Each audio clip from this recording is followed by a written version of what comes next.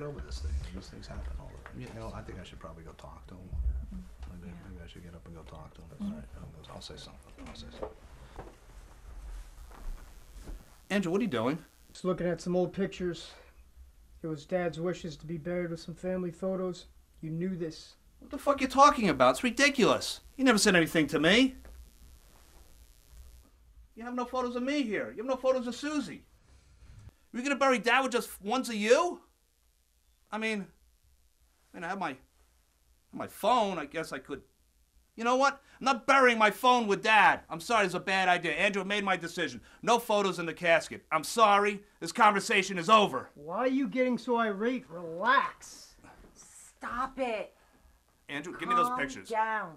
You know what? I don't care anymore. These are going with Dad. I fucking had it with you, bro. Grow up!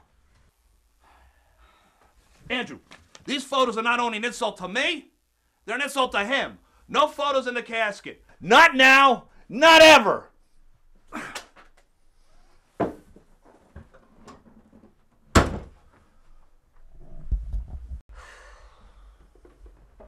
God damn it, Jonathan.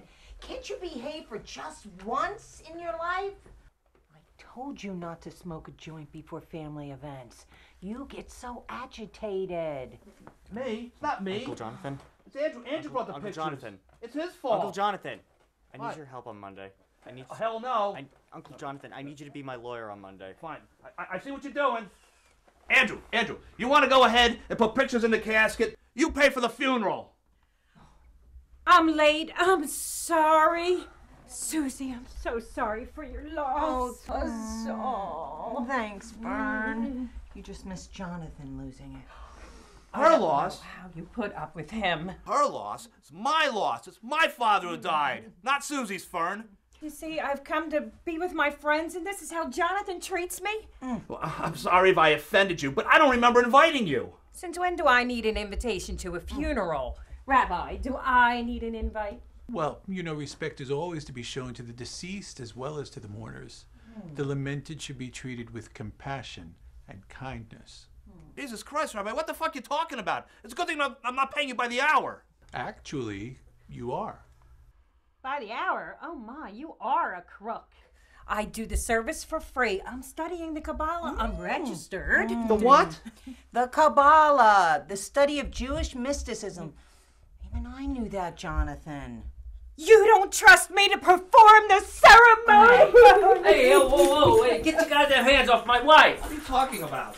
I saw you! You had your hands on her ass! She's all over me. I'm not all over her. You keep away from my wife. I'll tell you what. You want me to keep away from your wife? Then you keep her out of my house. What is he talking about? I beg your pardon? My computer? In my home? What were you doing? Studying the Kabbalah? What the fuck is the Kabbalah? You know what, Jonathan? Screw you. We're going home. Oy vey. Great timing, Jonathan.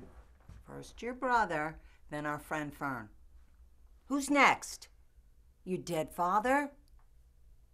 What did I do? A real class act, big brother. Nicely done.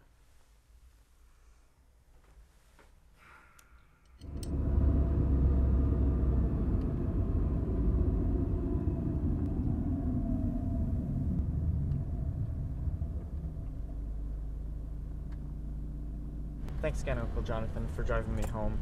Yeah, whatever. And really, thank you so much for helping me out. Helping you out by driving you home? You live a couple houses away from me. No, I mean, you know, Monday. Monday? What's Monday? You said you'd be my lawyer.